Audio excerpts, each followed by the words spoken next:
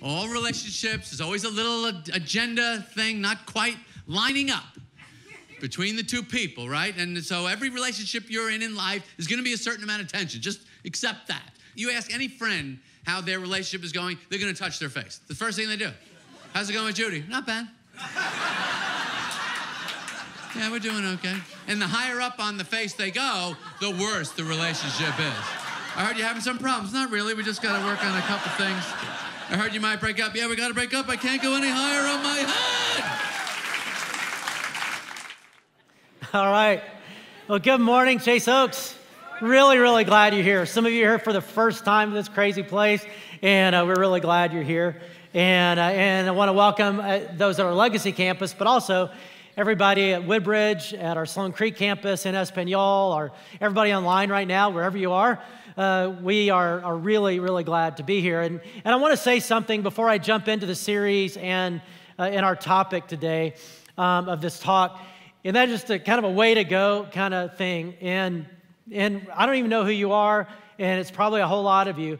But over the last weeks, I've heard just from a number of people who are new in our church or who were in some situation where they really kind of needed some encouragement or welcome or something, where people have said, hey, I just want you to know this is like such a welcoming church or such a helpful church. And in examples where Chase Oakers either just reached out just with welcome or in some cases with prayer when they could tell that somebody needed prayer, with invitation, with relationship, in a way where a bunch of people came realizing, hey, we're not just here to be blessed, we're here to be a blessing when we come. And I just think that's way cool. So thank you for being you. You're awesome. So thank you. So today we are in this series called Wayfinder. And Wayfinder is about helping us navigate relationships, and we need that because relationships are tricky. And today we're going to talk about when relationships get really tricky. We're going to talk about hurt, and we're going to talk about conflict, and how the Bible can help us resolve that. Because every relationship, doesn't matter how great the relationship is, every relationship will go through hurt, will go through conflict. A while back, I was reading an interview of Ruth Graham, Billy Graham's wife. I mean, Billy's in heaven now, but and it was an interview. It was about their marriage primarily, and she talked about some difficult times in their marriage and some hurt and conflict they had to work through. And the interviewer asked, "Well, did you ever think about divorcing Billy?" And I loved her answer because she said, "Divorce never, but murder a few times," which every relationship will experience that. Every relationship that's of any length will go through hurt, will go through conflict. It's just part of the deal. I will say, though, that this week, Christy and I, a lot of times when I preach on a topic, I'm always nervous about it because I think Satan is going to kind of attack me in that area. And here I am talking about conflict and hurt and relationships. And so I'm always like, oh, man. But I will say, and this is a cool thing to say, that for this week, this whole week, Christy, my wife, and I had a conflict-free, hurt-free week. Now, it's awesome. She's been out of town all week in Puerto Rico with a friend. But still, we've got that going for us. But in every relationship, it's going to happen. But conflict isn't our enemy. It's actually a friend to intimacy if we deal with it the right way. But it can go either way, and that's what this chart illustrates. It's kind of how relationships develop. Most relationships start with kind of ignorant bliss. If they're going to progress, they tend to start really well. You meet somebody dating, or you go to a new church, and you're like, these people, it's amazing. Or you go into a new group, and everybody's like, yeah, this really clicks. It's so exciting, and all that. Or the honeymoon phase in a marriage, it's, this is wonderful, and that's natural. And then there comes disillusionment where you realize, oh gosh, these people are human, and you kind of, that starts cracking that a little bit. And then there's going to be conflict and hurt. And if any relationship over time, there's going to be hurt, there's going to be misunderstanding, there's going to be conflict between, as long as sinful human beings are trying to relate to each other. But when that happens, that's really a turning point moment where it can go either way. And if it goes the wrong way, it goes this way. Now, to contempt. Now, that doesn't happen overnight. It takes a long time. It takes a while generally to get to contempt. But with conflict and hurt, if they're not dealt with, if they're not managed, or they're mismanaged, or they're poorly managed, or you make it worse in the way you respond, then what happens over time is conflict leads to hurt, and hurt leads to resentment, and resentment to bitterness, and after bitterness comes contempt, where your filter is now really broken towards that other person because of the hurt and the pain and bitterness and resentment. You can't even see positive anymore. You can't feel warmth anymore. It's just contempt. And that's a dangerous place for a relationship to get because it's a hard place. It's recoverable, but it's really tough because generally, once a relationship gets there, then you move to disconnection. Now, you don't have to be that way, right? But it all started here because it can actually go another way if we learn to deal with conflict and hurt in a good way, in the way that we're going to see in the Bible here in a few minutes. Because rightly resolved, conflict and hurt is a gateway to greater understanding, greater awareness of me, what's broken in me, greater awareness in you and of us, and how we can relate and how we can move forward. And if we are able to do that, then it leads to the authentic intimacy that we really want. Last week, we talked about how to go deep in relationships, and we talked about, in that case, about communication and how to throw, if you remember, and catch, how to self-disclose in an authentic way, and how to listen in a way that fosters that kind of intimacy, and how important that is to deepen our communication. Well, conflict is another gateway to depth. That when you and I go through hurt and conflict, it's not necessarily an obstacle, it's actually an opportunity if we deal with it the right way. And so today, that's what we're going to talk about. We're going to talk about, look at the Bible and say, okay, God, you've given us wisdom, help us find our way, because on our own, we won't deal with it instinctively the right way. None of us will. As sinful human beings, our instincts are just off on this. Our natural instincts, if we just go with those, are not going to be toward here. We're going to end up not resolving it, not doing things very well. And to help us out before we go into this passage in the Bible, I want us to be able to identify kind of our tendency in dealing with conflict, our natural tendency, and where we will go that'll spiral us the wrong way. So this is going to be a little simplistic, but I'm going to say all of us, there's just 3 categories of how we will naturally deal with conflict and hurt. And think of which one would describe you the best. If you're married, would also describe your spouse the best, or if you have kids, or if you have friends, or if you're in a group, and just start thinking through that. So here's the 3. You're naturally either a stuffer when you're hurt, when you're angry, a sprayer, or a stealth bomber, all right? So let's go stuffer first. If you're a stuffer, when you get hurt and angry, you hate conflict. And you hate bringing up negative stuff, and it's just really hard for you to bring a conflict out in the open. And you seem on the outside so sweet and wonderful, and you are sweet and wonderful, but on the inside, if you're hurt and you're not letting that out, then there's a lot going on in there. And a lot of, it can lead to resentment and bitterness and all. And after a while, you'll either explode or implode. It's kind of like a pressure cooker.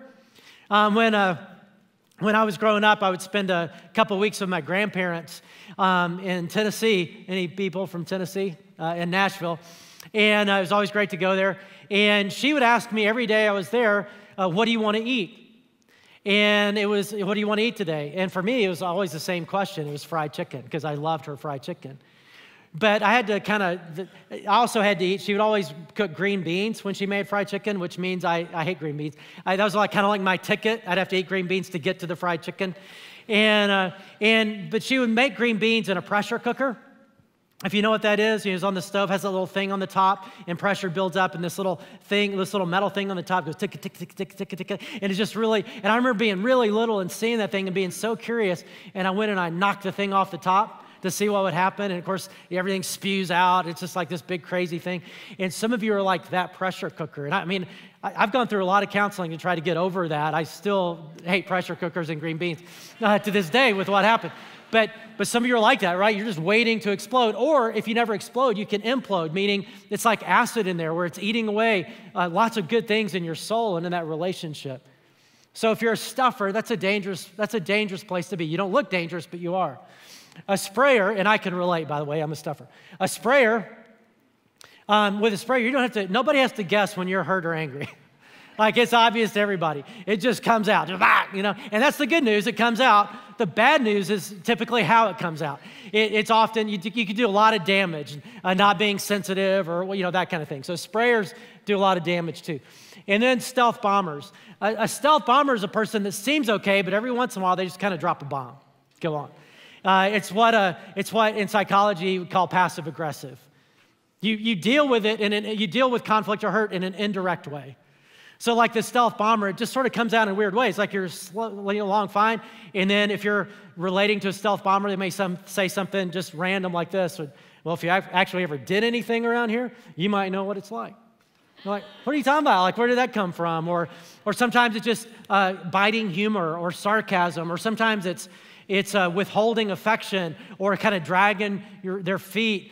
They act like they're on board, but they're really not. There's all kinds of ways to be passive aggressive. And any of these will take you down the wrong side of that chart. And all of us, our natural tendency will be one of these. And so how can we do better? And God helps us out in the Bible. So we're going to be in a passage in the Bible, in the book of Ephesians in the New Testament. I always felt like that there's actually a lot in the New Testament about how to get along with each other. It's really interesting to read through the letters of the New Testament and how much of it is about being unified and just getting along, because as human beings, we're just not good at getting along.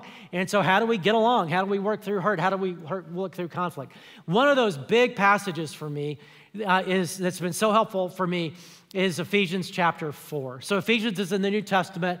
We're going to be in the book of Ephesians. In Ephesians 4, he's going to help us out how to deal with hurt or conflict. So it might be helpful to get one in mind. If you don't have a hurt or conflict in mind, if you're here with somebody, just turn to them and just say the one thing that you don't like about them you've never said. Don't do that. I'm kidding. I'm just trying to stir things up. Don't do that. But, okay, here we go. He says, therefore, each of you must put off falsehood and speak truthfully to your neighbor. For we are all members of one body. In your anger, do not sin. Do not let the sun go down while you're still angry. Do not give the devil a foothold. So the basic principle that we're going to start with here is to initiate the hard conversation. He says, speak truth. Don't hide it. Bring it out in the open and do it quickly. Don't wait. Initiate the hard conversation. That if you've been hurt by somebody and you're angry, you're hurt, then it's your responsibility to have the conversation in a timely and truthful way. That's if you're hurt. The Bible also says if you've been hurt. The Bible also says if you're the one hurting, that if you realize, hey, I may have done something that offended somebody or they seem offended, then it is also on you to initiate. Jesus talked about that in Matthew 5. He says, therefore, if you are offering your gift at the altar, so here it's like coming to church like you're at right now. Good job, you're here. But in that day, he's talking about going to the temple, so the wording's a little bit different. But corporate worship, if you're offering your gift at the altar and there remember that your brother or sister has something against you, leave your gift, your offering there in front of the altar. First go and be reconciled to them, then come and offer your gift. What Jesus is saying is, as good as it is to come and worship God and make this a priority, and you're here and that's awesome, there's something even more urgent if you realize that there's an offense out there that's unresolved. And he's saying, so leave church and go deal with it now. It's that important. And then come back. But I love the way he says it. He thinks like a preacher. He's like, go ahead and leave your offering and then go. And that's exactly what a pastor would say. Wait for the offering and then go, deal with it. And because it's that urgent. And so let's look back at the passage again. How do we do this? He says, in your anger, do not sin. Let's just dive into the passage a little bit. So when we have this, to help us understand how to have this hard conversation. When he says, in your anger, do not sin. So the original language of the New Testament is not English, it's Koine Greek. And so I'm going to make some observations. They've done some translation here, which is good, but I'm going to make some observations about that more than I normally do. And this is one of those. It says, in your anger, do not sin. But actually in the original language, it's a command. It says, be angry. Be angry and do not sin. It's two commands. Be angry and do not sin.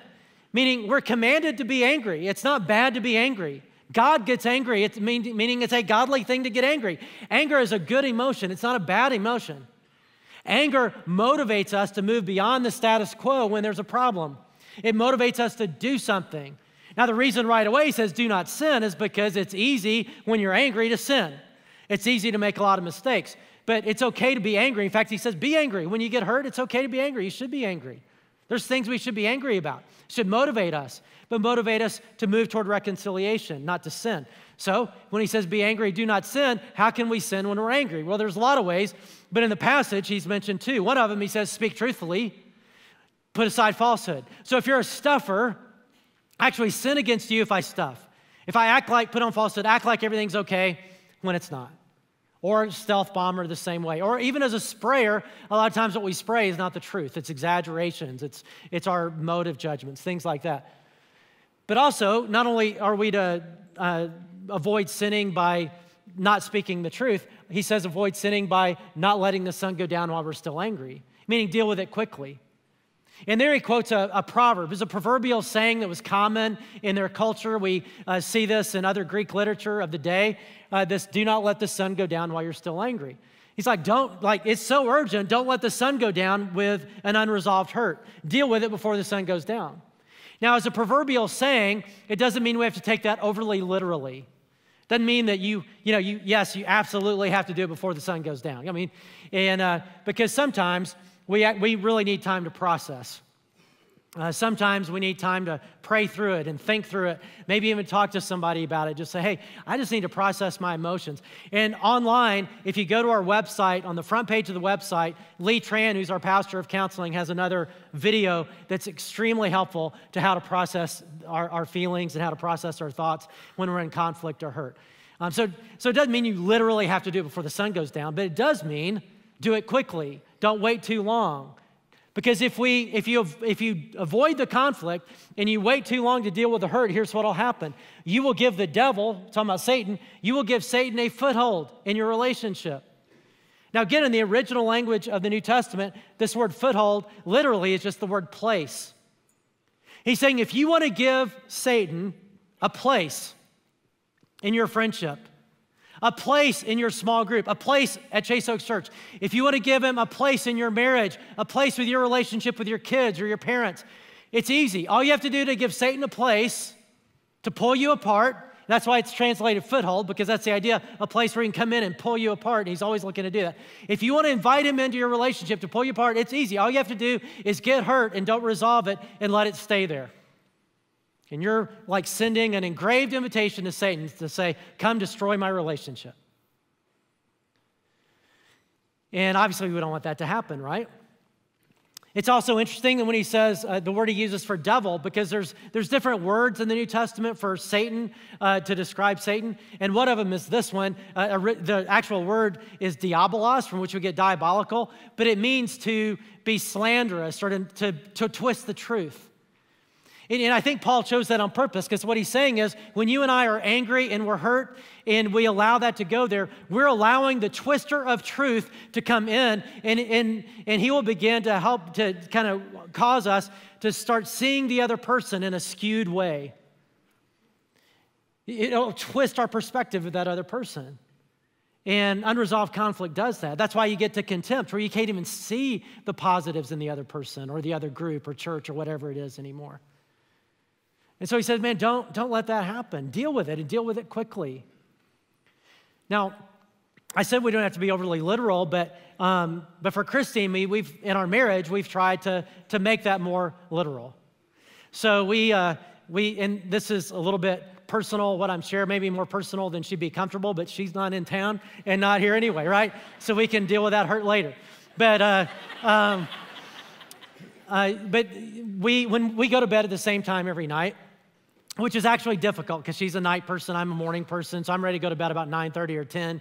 She's not even thinking about it till 2 or 3 in the morning, so we have to negotiate. But this is what gets personal, is we always go to bed in each other's arms. And that's nice, like it, but also we do that because we found it's really hard, if you have unresolved conflict and hurt, to go to bed that way without like really squeezing each other, like, strangling each other. And so there's been a lot of times where we've had hard conversations late at night. But that's okay. That's good to work through it. The idea is just to deal with it soon, to initiate the hard conversation, whether you're hurt or you think maybe I've hurt somebody. Now, we're going to make it even more practical here to say, well, how do we set up that conversation in a way where it's most likely to achieve what we want it to achieve? And that is greater understanding and authentic intimacy. So when you have that hard conversation, first of all, communicate the offense head on. Now, if you're a sprayer, that's not a problem. You're like, bah! It's already there, out there. But if you're a stuffer or a stealth bomber, then it's hard sometimes just to just throw it out there in a clear way. And that's what I'm talking about. And as a person, I grew up in, I don't know if I've mentioned this, I grew up in Alabama. Have I ever talked about that? And Roll Tide, I've ever said that? I don't remember. I don't think I have. But being raised in the Southeast, you're kind of taught not to be a sprayer, but to be more of a stuffer or stealth bomber. And you deal with things more indirectly. And it's hard sometimes. So people have told me that I could tell somebody to go to the bad place in a way that makes them want to go there. They've told me that sometimes when I'm confronting somebody, they'll thank me. They're like, "Oh, that was so encouraging. Thank you." I was like, "No, I was trying to like get you. I wasn't trying to, make you feel all happy." And so I've had to learn how to be direct. And it's pretty simple, but for me, it's just really helpful that right away to say, "Hey, I love you.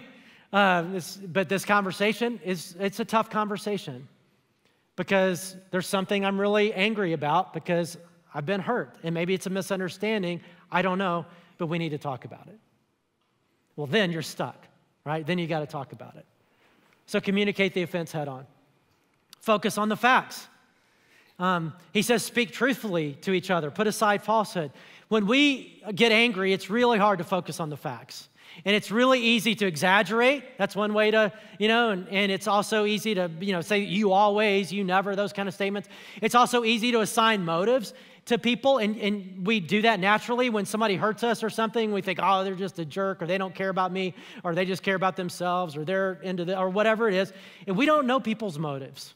You and I, we should never make a motive judgment of anybody because we cannot know anybody else's motives. Our motive judgments are not the truth. So what is the truth? Well, the truth is the fact of what happened and how it made me feel. I know that. Like, let's say I have a friend who is always late, and sure enough, they're an hour late or 30 minutes late or whatever again. And after all this, and now I can make all kinds of motive judgments. They just care about themselves, they're so whatever, or that, but I don't know that. I just know the facts. They're late again. Even though we've had these conversations, they're late. I don't know how it makes me feel. It makes me feel frustrated. It makes me feel diminished or not valuable to them or something like that. That I can talk about. Those are facts. So here's the little formula. And this is just a super helpful little formula in a hurt conversation. When you do blank, I feel blank. When you do A, this is the way I feel B.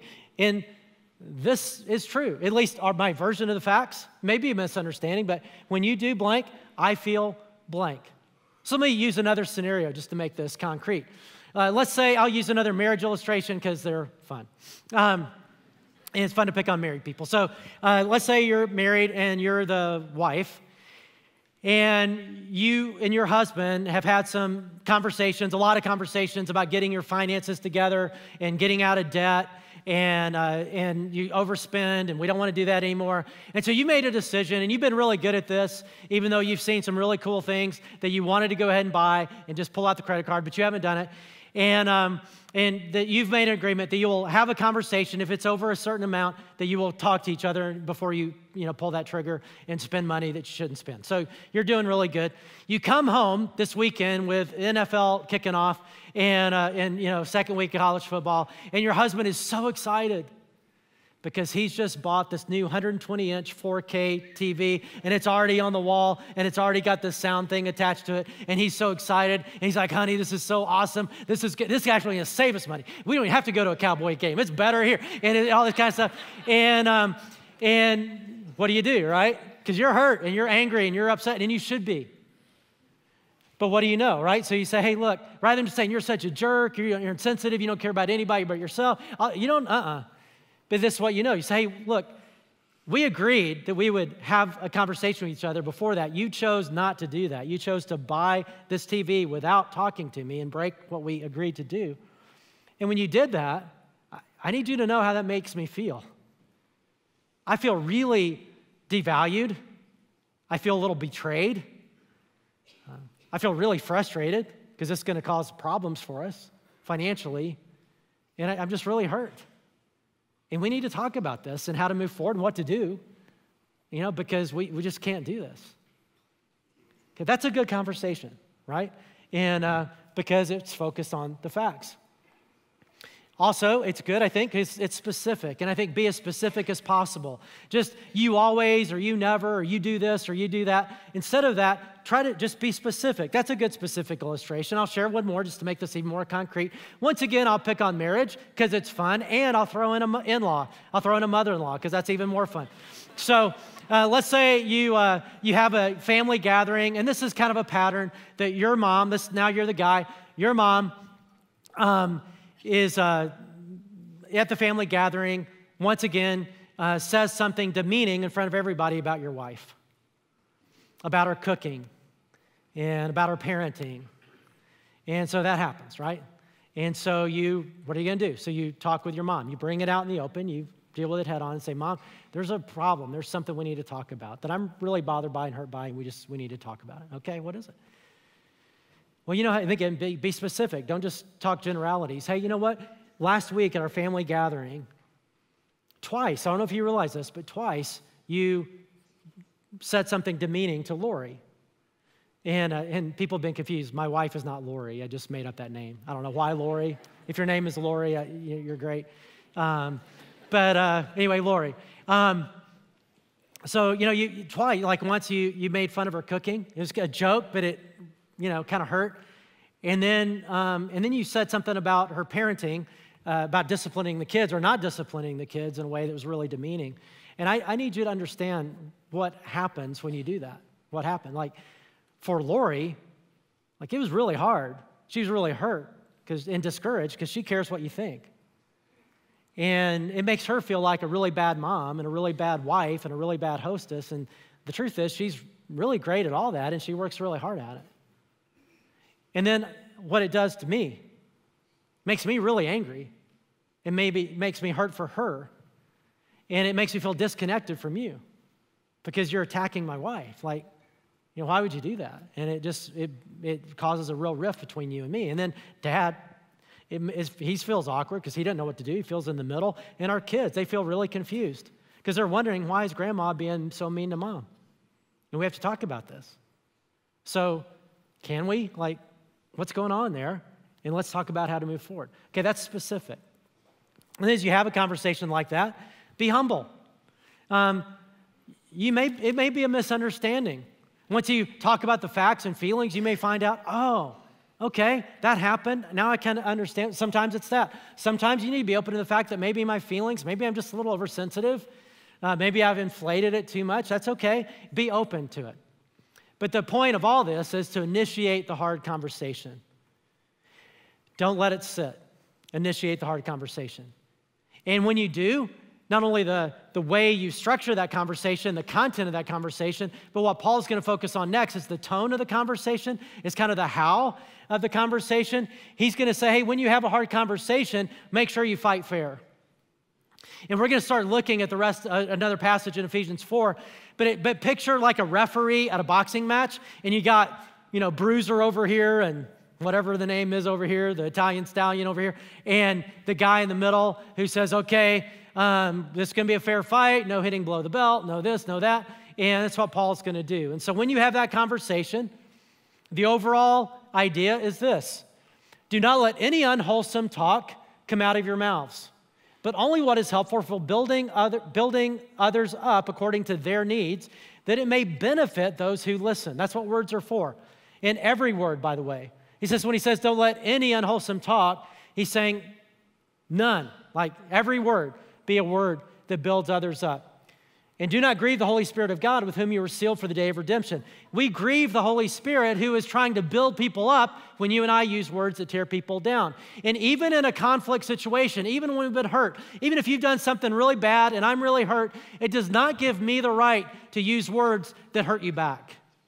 Because that's not what words are for. And it grieves God when we do that. Words, every word, is to build up the other person up according to their needs. Now, he's going to make that even more specific, and he's going to give us like fouls, things not to do and things to do that are much more specific than that.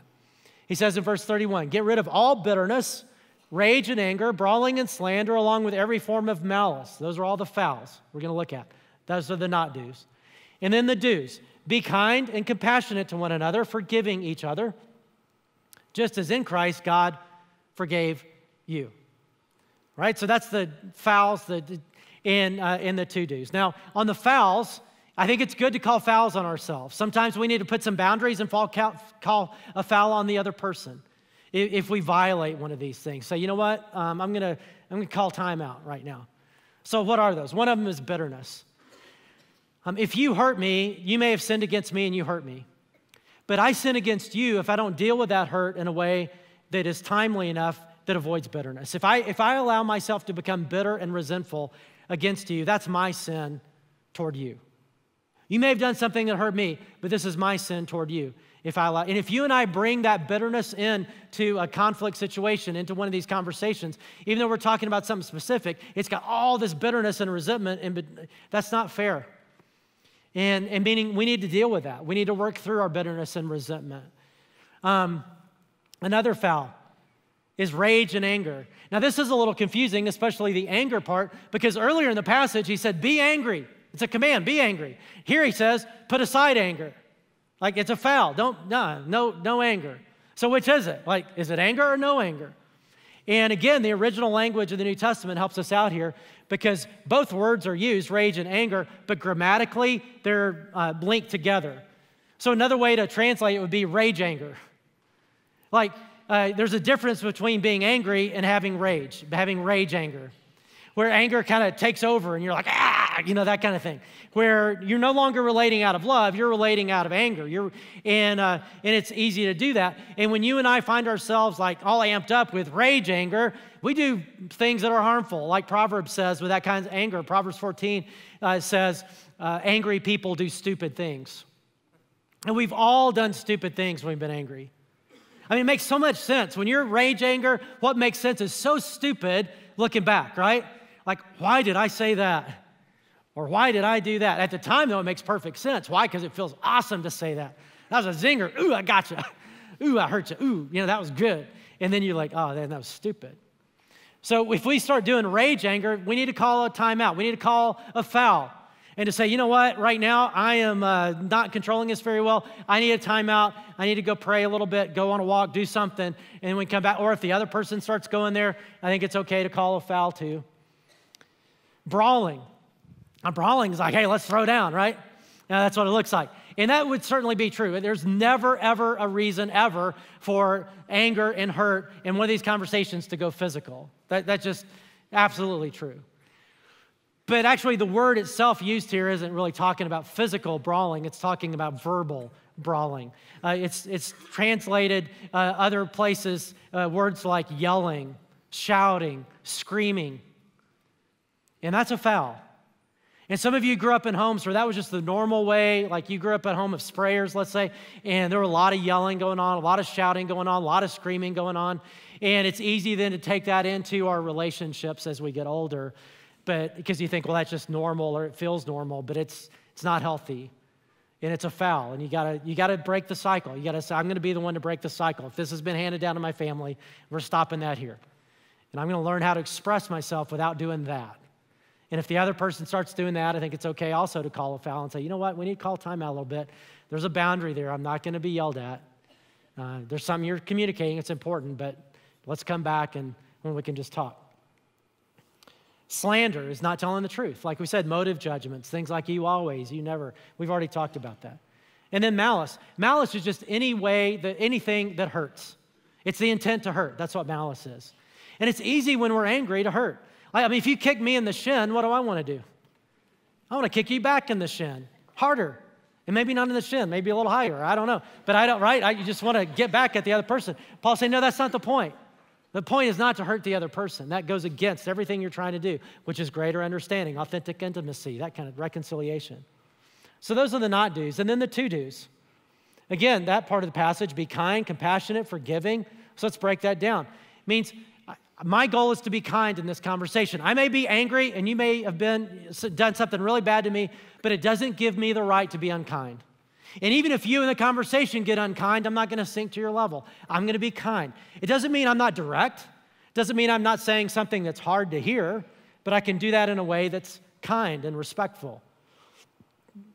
Compassionate, meaning I think about this situation, even in the conversation, not just from my perspective, but I'm trying to think about this from your side of it too. To be compassionate, to think about what it's like to be you. And even if somebody has done something really, really difficult, really, really hard, you can still be compassionate. It doesn't mean you allow it to happen, but you can be compassionate toward it. There's an axiom, hurt people hurt people. And that's so true, that when people habitually hurt other people, those are people who've been deeply wounded themselves, have been deeply hurt themselves. And can always be compassionate, realizing, okay, this is a person. I'm going to put a boundary. I'm not going to allow myself maybe to be hurt this way, but I can have compassion on them because hurt people hurt people. This is a person been deeply wounded. And then forgiving. The goal is mutual forgiveness. The goal is reconciliation.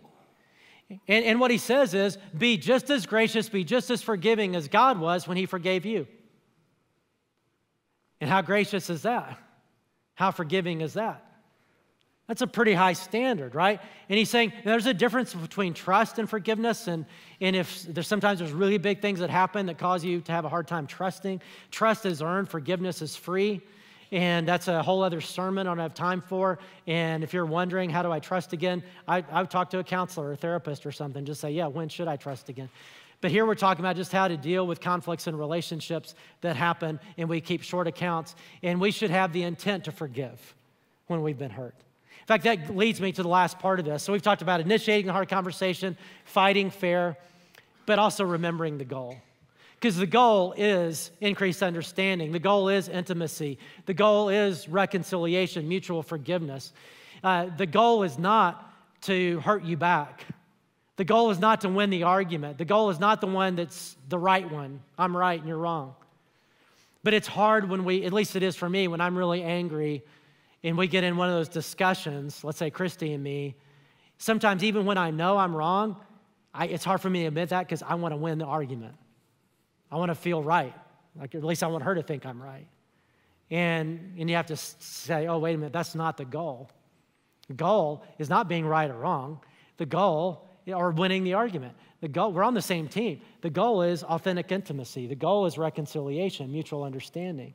And so one of the things that I used to do when I did more counseling stuff, I'm not very good at counseling, and it's not my gifting and it's not my job, and so I don't do it very much. But I used to. Now I just finally figured out there's people who are actually really good at it that I can say, yeah, you need to talk to them.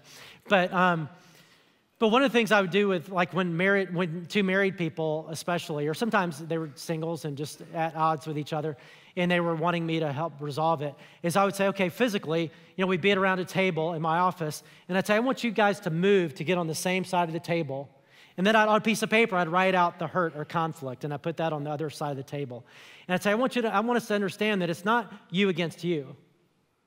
It's both of you working through this hurt, working through this issue to get what you both really want, and that is a better relationship and understanding. It's both of you on the same team, on the same side of the table, working through this together to get to where you both want to go. It's not you against you. And that's exactly the point, right? Is to remember, hey, this is not about hurting you back or being right or showing you what a bozo you are. This is about mutual reconciliation and forgiveness. So let's think about, I know you say that also means to do that. It means both of us asking the question, even if you think the other person's 100% bozo and you're 100% awesome, which is never the truth, there's always some of both, is to listen and say, where do I need to repent or where do I need to take responsibility and where do I need to forgive? And by taking responsibility in a conflict situation means getting to the point where you admit, you know what, I was wrong. I'm sorry. I hurt you, and I hate that I did. And I don't want to do that anymore. I want you to pray for me. I want you to hold me accountable. I want to take steps, whatever steps those are, to not do that anymore. Go to a counseling, go to God, do something, get other people to help me. That's not who I want to be. That's taking responsibility. And on the other side is, where do I need to forgive? Because where I've been hurt, my job is to forgive. And where I've done the hurting, my job is to take responsibility. And if both people are listening, where do I need to take responsibility and where do I need to forgive?